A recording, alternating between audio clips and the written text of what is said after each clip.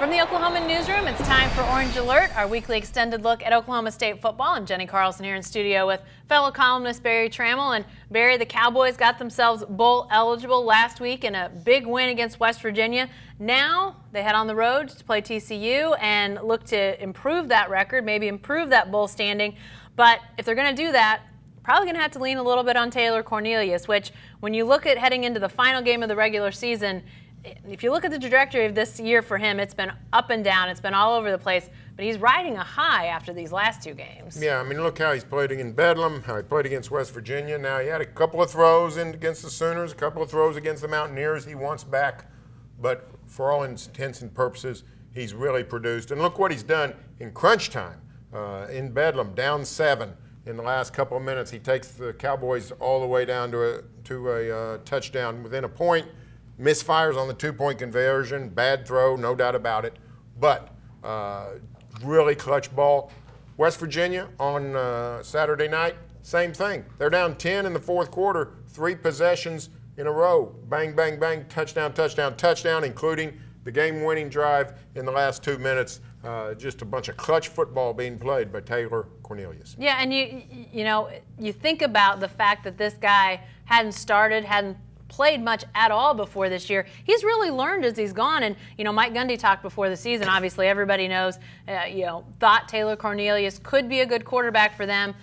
He's had his struggles. But, Barry, when you think about it, I mean, this is kind of what you would expect if a guy was learning. It's just, this is it. And so it's obviously a weird dichotomy for Taylor Cornelius. And yet, to have beaten Texas, to have beaten West Virginia, to have nearly upended the Sooners, I mean, that's not a bad one-year run right there. No, he's had a wonderful year. Now, Kansas State, he played terrible. They got blown out. Made some mistakes against Baylor. Should have won. So there's things you can pick out. But to play well in the big games, they played 4 ranked teams. They've got Boise, Texas, West Virginia, and the Sooners. They're 3-1 against those teams, and a missed 2-point conversion away from perhaps beating the 4th. So he's produced. He's been as good as you could have hoped for, really. The standard of quarterbacking in Stillwater has been set high.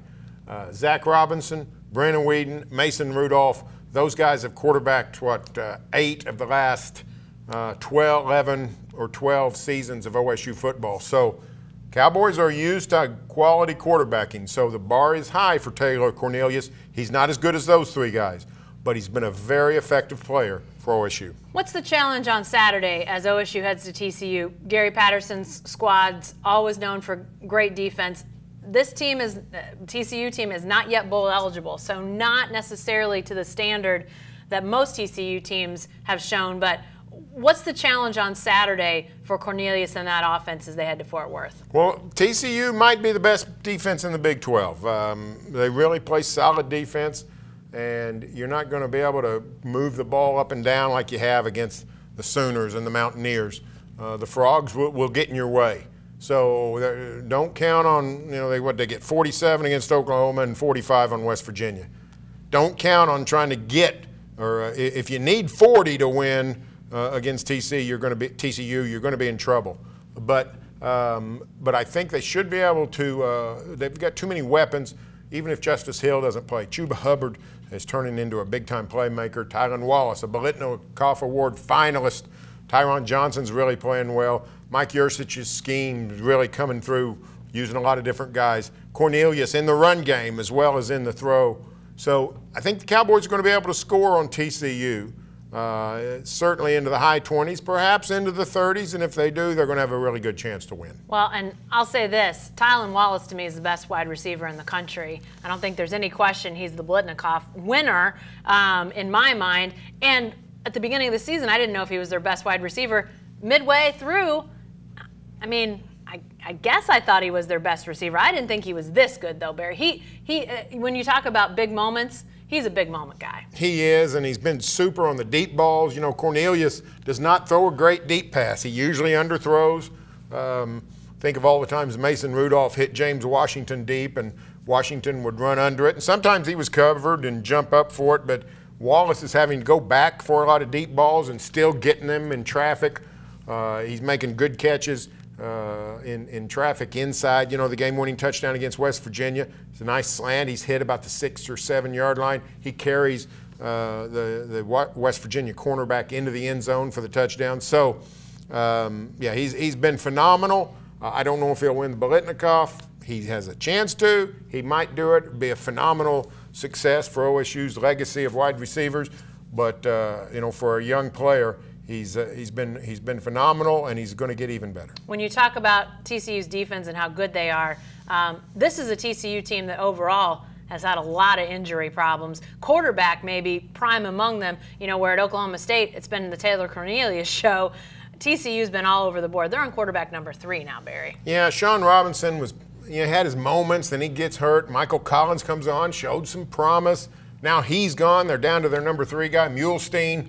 You know, it doesn't bode well for the Frogs. They're not that good on offense to start with. And now when you go down to a number 3 quarterback, this is a game where the OSU defense should assert itself. This is a game where people like Rodarius Williams and A.J. Green every week when we talk about the Cowboys in midweek, we say, well, on Saturday, those guys are going to be on the, you know, sort of in the spotlight, under the gun. Not this week, because the TCU passing game is not that sophisticated. If the Cowboys can sort of slow down the run game, I think they're going to be in really good position. This is a game where the OSU defense should shine and give that offense a chance to just score on a consistent basis, not necessarily explosion, but a consistent basis, and control the game. You know, that OSU defense against those better teams, sort of like Corn Dog, they've been at their best, it seems, against the better teams. You know, they go against Baylor a few weeks ago, just a mess, penalties, not discipline. TCU, not nearly the challenge of the Oklahoma offense, the West Virginia offense. Is this as much maybe a mental challenge to not have that kind of letdown that they've maybe had against lesser opponents and to really go out there and attack against that TCU offense? It is, because in the Big 12, think about it, every week you're getting assaulted by some elite offense, whether it's Will Greer or Kyler Murray or Charlie Brewer or Sam Ehlinger.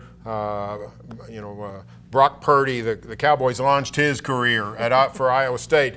But you know, when you Alan Bowman at Tech was phenomenal. Sort of his coming out party in Stillwater. But against TCU, that's not going to happen. You're not playing against an NFL type quarterback. You're not playing against a fast-paced offense that's going to light you up for 35 points and a half. It's just natural to think, finally, we've got a week at the beach. Well, then things can happen, and you got some problems. So Cowboys need to stay on point and focus in and realize this is a chance for us to dominate, but only if we prepare well and practice well and then play well. I suddenly realized this OSU defense does to little-known quarterbacks what the Thunder sometimes does to people's career scoring. They allow the unexpected to go for 40 points. So that can happen. They need to guard against that because, Barry, like I said at the outset, this Cowboy team now 6 wins, now bowl eligible. They're going to a bowl, but get to 7, and you could see the potential of where you're going improve pretty substantially, I think. Yeah, you know, the Houston Bowl, they had a rep there, and he spoke up at the press conference Saturday night. Said, hey, we basically said, we want OSU down there. I'm going to politic for you.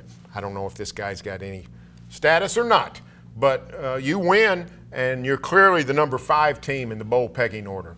So, you know, that you might end up at the Liberty Bowl. You could get to the Houston Bowl.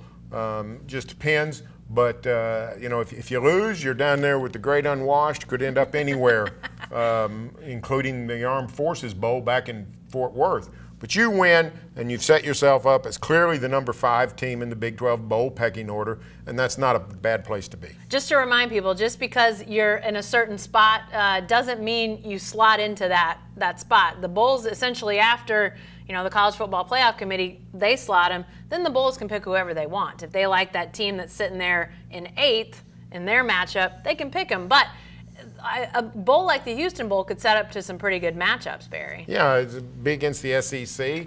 Could be a Mississippi State, could be a Texas A&M, could be even a Kentucky, I suppose. So, I mean, a lot of interesting matchups. Auburn, even. So that would be a good one. And remember, the bowl pecking order goes Sugar, Alamo, Camping World, where the Cowboys were a year ago, Fourth is the Texas Bowl in Houston. Fifth is the Liberty Bowl. So it seems like if the Cowboys win, the worst they could do is the Liberty Bowl against another SEC team. Perhaps somebody like Missouri would be a good candidate for the Liberty Bowl. Yeah, interesting matchups all the way around. We'll know a lot more probably after this week. Well, actually, the Big 12 game and the championship games when we know who's slotting in those playoff spots more closely. All right, let's get to picks.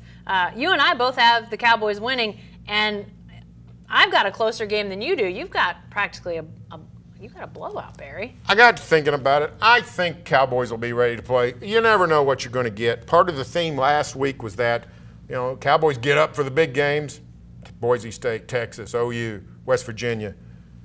They did again last week. They followed that. Some of the lesser games, Baylor, TCU, really haven't.